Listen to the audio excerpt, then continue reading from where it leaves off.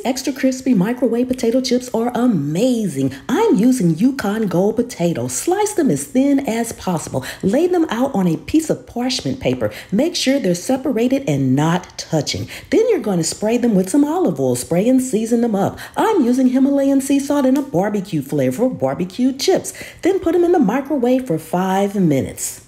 All done, and every microwave is different, so keep an eye on them until they're nice and golden and crispy. Delicious.